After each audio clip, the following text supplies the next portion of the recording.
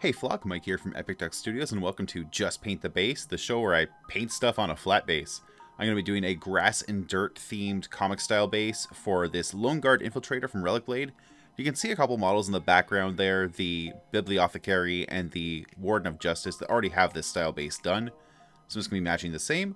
I'm going to be starting with some Citadel Rhinox hide as a base coat for the dirt, brushing that up with a little bit of Mournfang. That just gives it a nice sort of earthy, warm texture. And then for the greens, I'll be using Wogflesh as the base coat with Warboss Green as a highlight, followed by Skarsnik Green. I'll be adding some small freehand rocky details to the base using Mechanicus Standard Gray and a little bit of white mixed in. In this case, I'm using P3 Mora White, but any white will do. Now, I didn't show it here during the intro, but I think it goes without saying, I'm also going to be using some Higgins Black Magic to do my comic style lining. So I'm going to begin by just base coating the whole base with Rhinox hide, and this just gives it a nice, deep, earthy texture. Not even texture, just a color. Now, I could avoid the areas where I want to put the grass, but at this moment I don't know exactly where those are going to be, so it's just easier to throw down brown everywhere and work the green in later. So now I'm coming in with the Mournfang Brown to add a lighter brown area, and basically that's going to take the form of sort of just like a shaggy, brighter patch of dirt through the middle of the base. And it doesn't really matter what I define as the middle, I just want a little bit of grass on two opposing sides. Now, of course, I don't have the grass down yet. What I'm doing is I'm leaving a dark brown patch where I can work the grass in later. So you can see I'm just kind of taking this kind of scribbly, haphazard, patch of Mournfang through the base underneath the model's legs. Now you can see as soon as I apply the Mournfang Brown, I'm also using the same brush to just blend it out by basically just smearing it around at the edges, letting it kind of feather into the Rhinox hide. It doesn't have to be perfect, it doesn't have to be flawless, because it's just dirt, and we're going to be covering a bunch of it with grass anyway. And speaking of grass, I'm going to start throwing down those Wogflesh base coats for the grassy areas.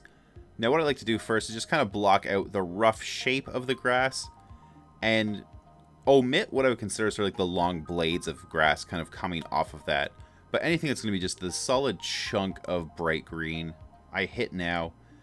And in this case, I'm putting one basically kind of underneath each of the model's feet, because I've chosen to run that bright patch of dirt between his legs from front to back on the base. Right about here, I decided I wanted a little bit more grass, so I went ahead and just connected the grass from the left and right side of the base across the back, just because. No real reason.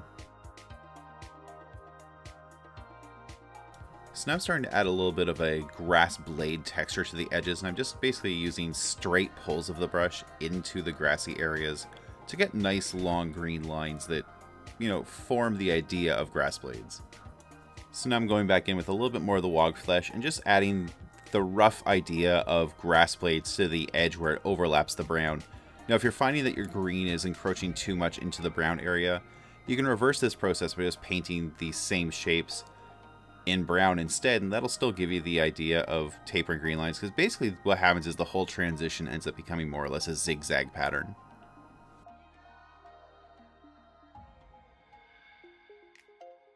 So now I'm coming back in with Warboss Green, that's our second green of the three, and I'm going to be adding highlights to the grass blade structure. And that's as simple as painting, tapered lines over top of the hinted grass texture we've already created.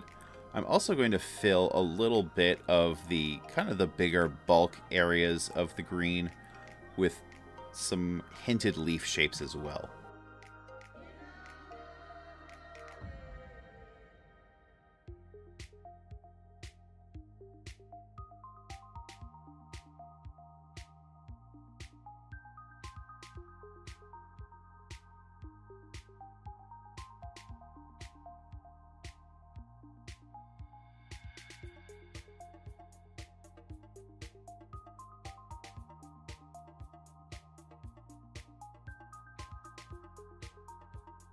So here, where there's a large area of green, I'm just breaking it up by adding that sort of second level of grass blades to it. You can think of it maybe being like a cluster of weeds or something growing. It really doesn't matter. It's just something to kind of break up the monotony of a big green field. And now to break it up even more, I'm going to go ahead and paint in some rocks using Mechanicus Standard Gray. I like to add these mostly at the transition between the grass and the dirt, but it's also handy to have these as a tool to just cover up any little mistakes you may have made on the base. With these rocks, I find that they're more visually appealing if they either come in pairs or groups of 3. A single rock by itself feels a little bit out of place, but when you've got, a larger rock with like 1 or 2 smaller pebbles near it, seems more appropriate. So what I've done now is I've mixed a little bit of white into the Mechanica Standard Gray just to give myself a bit more of a mid-tone gray. And I'm painting kind of a highlight on the rocks. I'm trying to imagine them as 3D structures and how I might want to paint a highlight on top of them and then just flattening that down. So you can see it's kind of just taking sort of like a letter C shape across the back side of the rock. And the idea there is that that would actually be sort of, the topmost part of the rock with a bit of like a sloped plane facing towards the front of the base. And now we're on to my favorite part of the basing, and that is of course the comic style black linings. That's busting out my Higgins Black Magic and my Game Envy Artist Arsenal brushes, and just adding all the little black lines that make the details really stand out. For this, I'm using the Game Envy Artist Arsenal 000 brush, and you can save 10% on those at GameEnvy.net/epicduck. Now, I'm a little bit biased towards these brushes because I actually worked with Kit to pick these out for his store. I was using these for my comic style lining before he actually had them in stock, and they've been my go-to brush for about 2 years now. I can't recommend them enough. So all I'm doing here is working my way around the base, outlining each of the blades of grass. Just, a little thin black line, just both sides of the blade, and just basically creating that sort of zigzag boundary between the dirt and the grass. Also adding a black line surrounding each of the rocks to make them a distinct element, separate them from the grass and so on. That's really what black lining does, is it creates a hard break, so even when you've got 2 adjacent colors, it lets you know that there's just different elements either side of that line.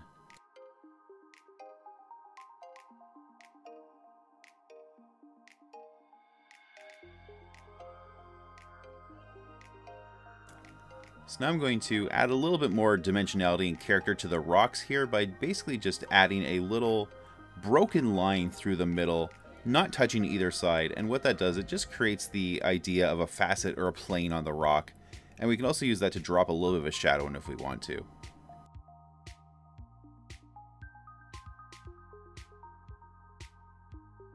One other critical step with comic style lining is outlining the character's feet where they meet the base, so it's very evident that they are distinct from the base. Same reason we outline between the grass and the dirt. Just keeps things that are separate looking separate. So one of the last things I'm doing here is just adding a little bit of surface detail to the dirt part of the base with just a series of small scratches and circles, and this gives the impression of maybe, pebbles or little divots in the sand. I'm also going back in and adding outlines around the extra blades of grass I painted over the large open green area.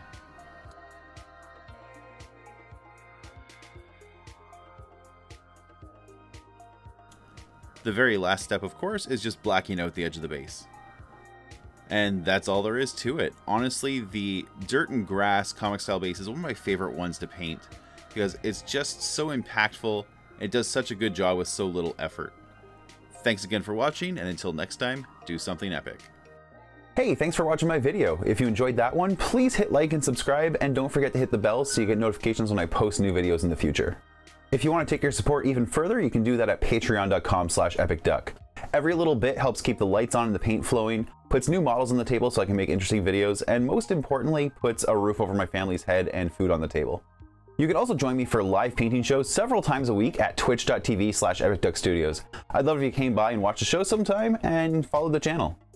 I want to give a big thank you to everyone who's supported my content over the years, both past and present. It's been an absolutely wild ride, and I couldn't do this without all the wonderful fans and flockers out there. The hobby community is just an amazing group of people, and you really make this worth doing.